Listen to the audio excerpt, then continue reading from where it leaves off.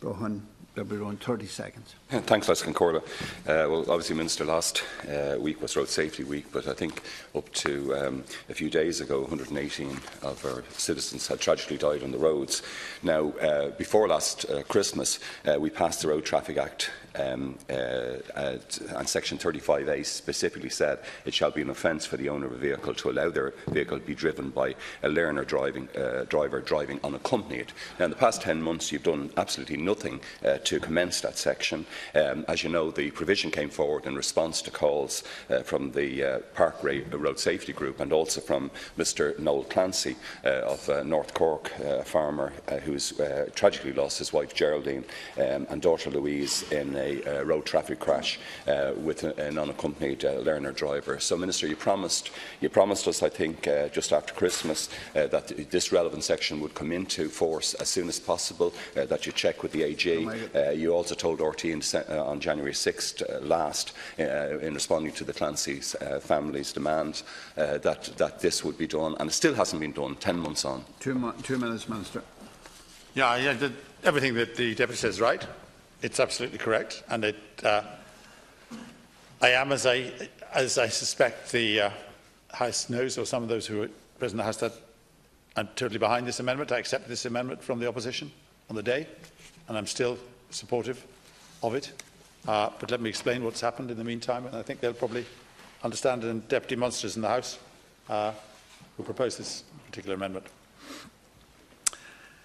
It's an offence for learner drivers to drive unaccompanied under the Road Traffic Act, and enforcement of this requirement is a matter for An Garda Síochána. During the debate on the Road Traffic Bill 2016, to which Deputy Broughan rightly referred, several deputies raised the case of Geraldine and Louise Clancy, who had been tragically killed in December 2015 in a collision with an unaccompanied learner driver. The Clancy family had asked for owners of cars who allowed learners to drive them unaccompanied to be held accountable. Amendments to give effect to this were proposed at the time, and I accepted an amendment proposed by Deputy Munster. Under this amendment, it is to be an offence for a vehicle owner to allow a learner to drive their vehicle unaccompanied, with the penalty on conviction of a fine up to a maximum of €2,000 and or imprisonment up to a maximum of 6 months. As I stated in the debate in accepting this amendment, learners who drive unaccompanied are committing an offence, and it is very reasonable that people who knowingly facilitate this offence share responsibility for it. As a result, Section 39 of the Road Traffic Act 2016 provides for the offence where the owner of a vehicle allows it to be driven by a learner driver driving unaccompanied. As there was unfortunately no opportunity for full, proper legal scrutiny of the text in advance of its adoption, I indicated that the amendment will need such scrutiny before commencement. Preliminary legal advice has been obtained and has outlined a number of issues which would need to be addressed prior to commencement. These include drafting and definitions, the question of strict liability and interaction with other road traffic legislative provisions. However, I am anxious to address this issue, and I have asked my officials to look at amending Section 41 of the Road Traffic Act 1994 to give power to An Garda Síochána to detain vehicles driven by an unaccompanied learner driver, which they do not currently have. Everyone needs to be aware that a learner is not a licence to drive, but a permit allowing somebody to drive without a licence for the purpose of learning. It is not to be treated as a licence, nor do we want to go back to the old culture whereby some people were happy to remain learners for decades. I want to enact this measure, and I want to assure both you and Deputy Munster that I will do everything to see that this measure is enacted. Deputy Broughan. Sir, your reply is very disappointing, and there doesn't seem to be any sense of urgency.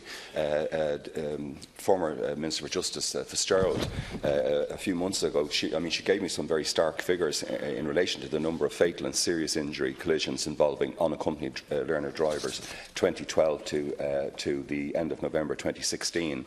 And in 2012, the unaccompanied learner drivers were involved in 7 fatal collisions, and in 22, very serious traffic collisions. In 2013, they were involved in 4 fatal collisions and in 2 unspecified fatal collisions, and 10 were involved in serious traffic collisions. 2014, 8 were involved in fatal traffic collisions, and 32 unaccompanied drivers were involved in serious traffic collisions. And in 2015, 16 were involved in fatal traffic collisions and 24 in serious traffic collisions. And finally, in 2016, up to November, 7 unaccompanied learner drivers were involved in fatal traffic collisions and 24 in serious traffic collisions. Now, these are very stark figures, Minister, and I don't think, and I know Deputy Munster obviously would feel exactly the same way. I mean, I don't think you're acting here with the sense of urgency that the situation demands. You told us you'd get this legal advice, you could come forward with whatever amendment was necessary to the 1994 or 1961 Act or whatever, but you simply haven't done it.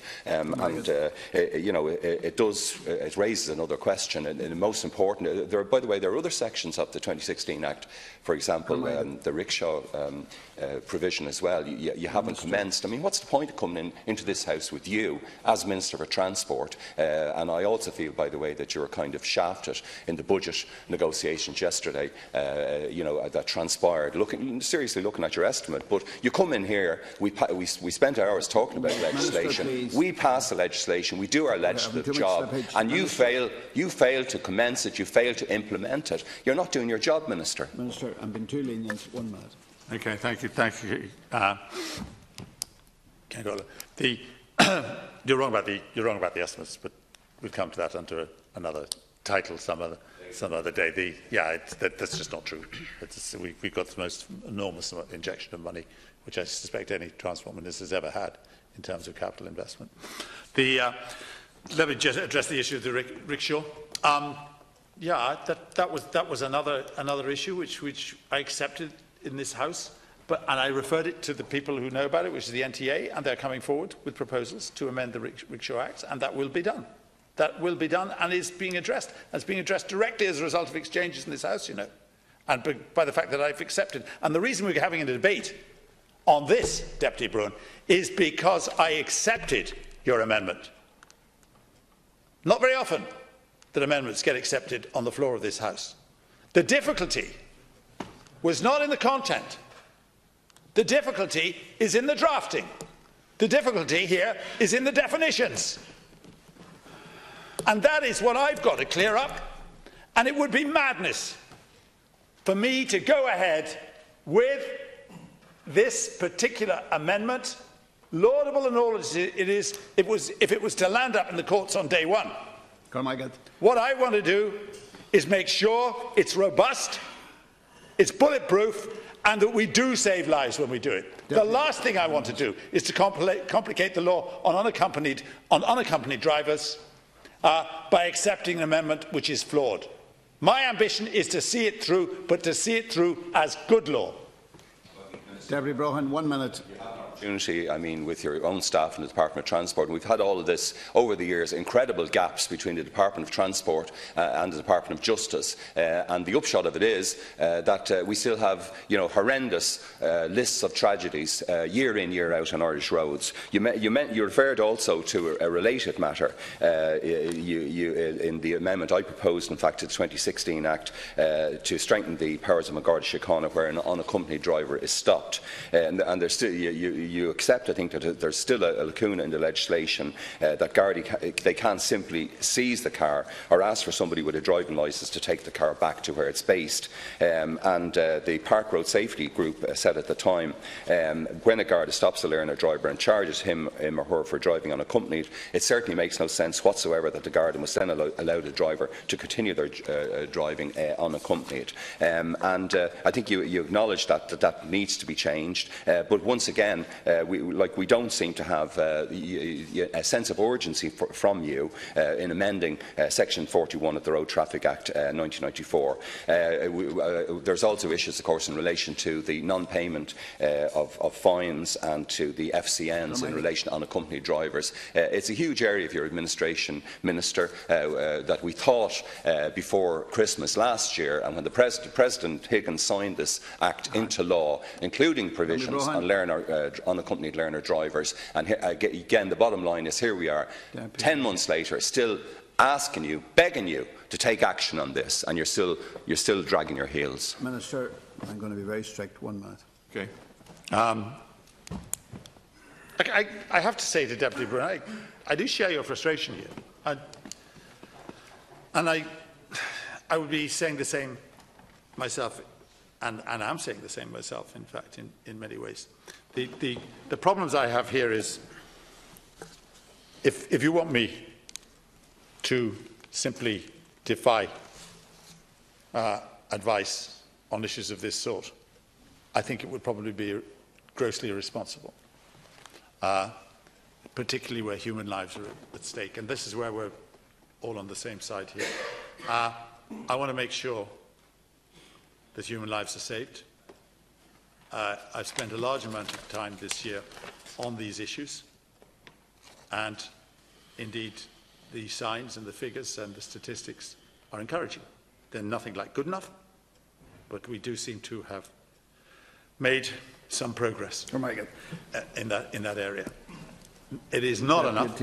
There is more to do, and there is maybe, you're right, a need for a greater urgency, but we are tackling this in a multifaceted way with the simple objective of saving lives, which I know is your interest, and this one will be pursued, I can guarantee you. We move on to